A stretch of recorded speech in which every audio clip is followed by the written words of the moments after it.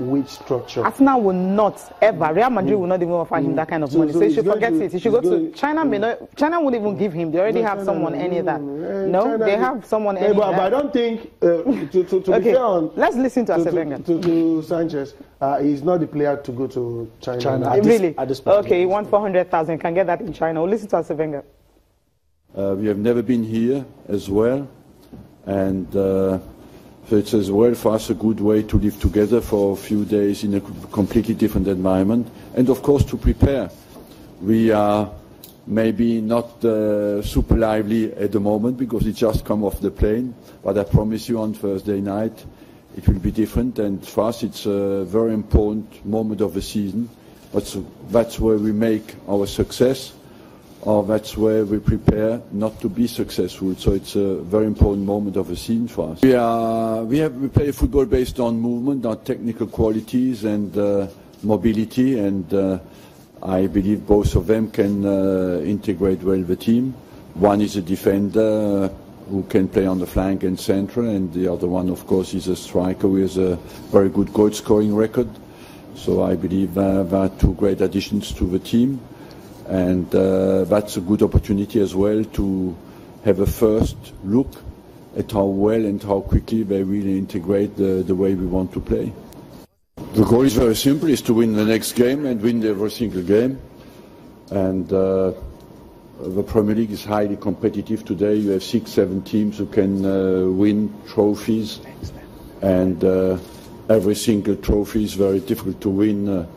So we'll want to fight for the Premier League, we'll want to fight again for the FA Cup, and of course we play the Europa League. We'll try as well to win it, but we have to prepare well and continue. We finished well the season, we won 10 of the last 11 games, and we want to continue that and start in a very strong way.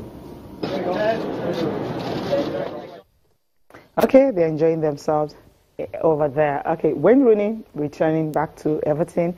What does he really want to achieve? And also Maurice Kuma. Also talking about Kuma. Kuma. I'll listen to both of them now.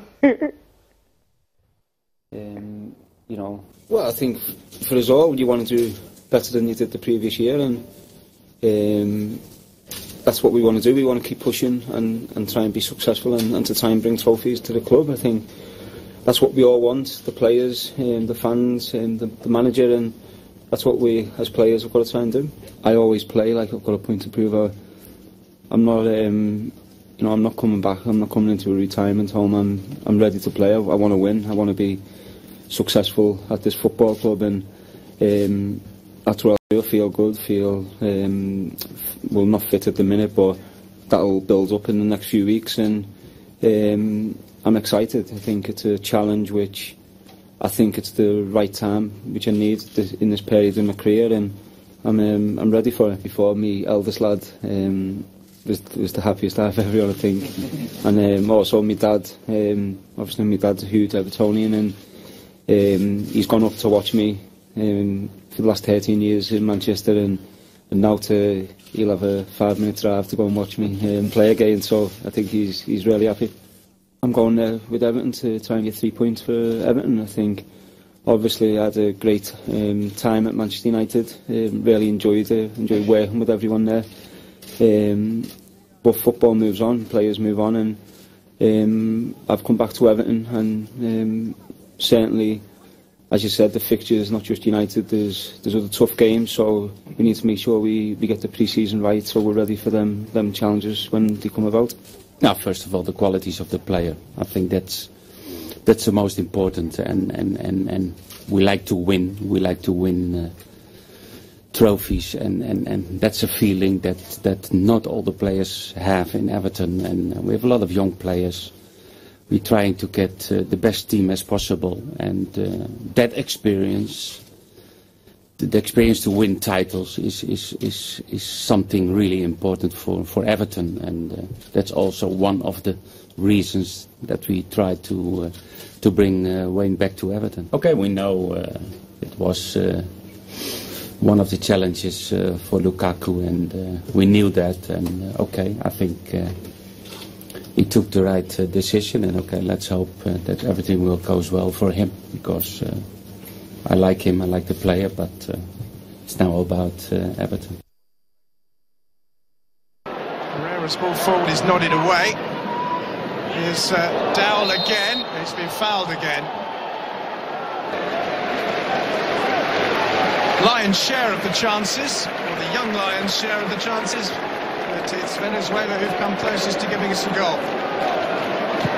Cook with the ball forward. Calvert-Lewin gets up, and again Calvert-Lewin, brilliant save by Skodas. Dominic Calvert-Lewin gives England the lead. 9 minutes before half-time, Fariñas made the initial save, but Calvert-Lewin was alert and followed up to slot home. And the young Lions roar in Suwon as Fariñas is beaten.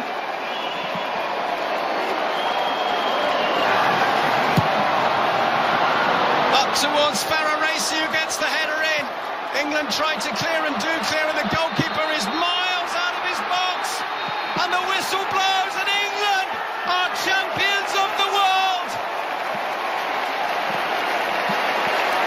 Dominic Calvert-Lewin's goal and Freddie Woodman's penalty save have ended 51 years of hurt for England and have made Venezuela.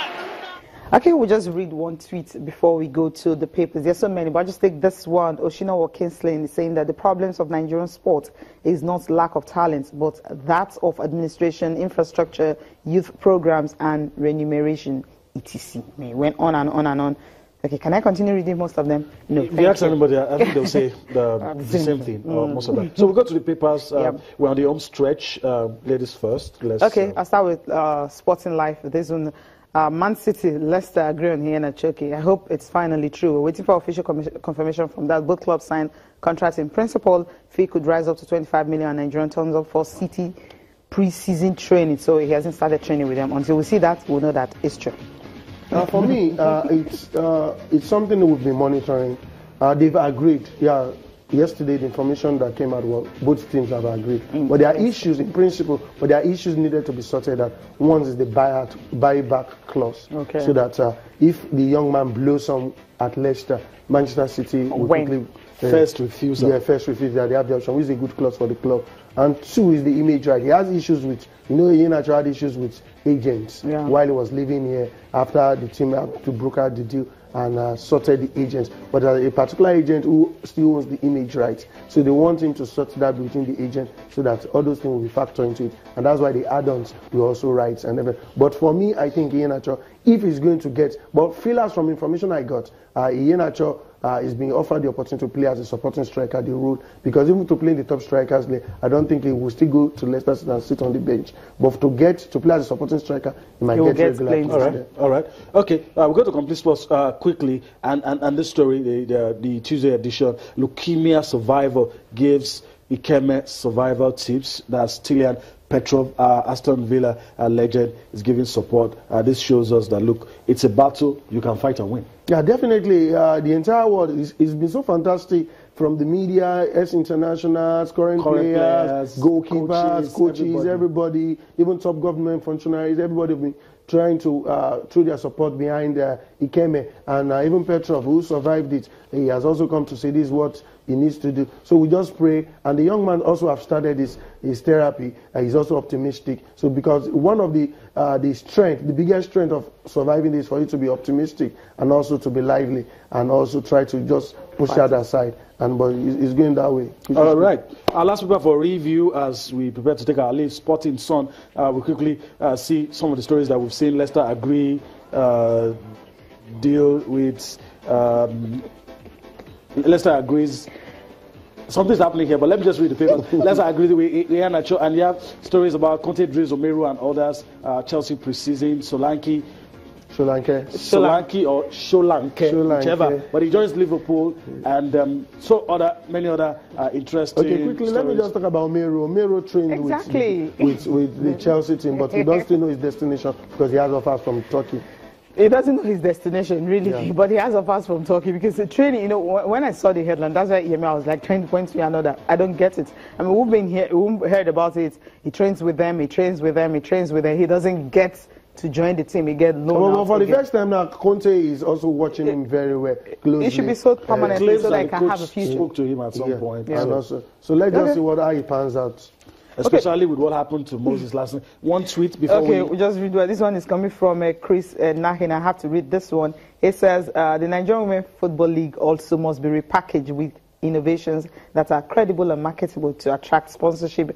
Falode needs support. That's the one that's coming from Chris Nahin. I also said that when we have competitive NPFL league, the boss will make companies to scramble for sponsorship, and NFF need to also repackage the deal. One guy is actually asking Ahmed. Different words. It says, I still think Morata is a better striker than Lukaku. All right. We can't get into that debate now because we have to go. Toby, we want to thank you for your time, as always. Hopefully we'll do this some other time. Yeah, it's always a pleasure to be here. All right.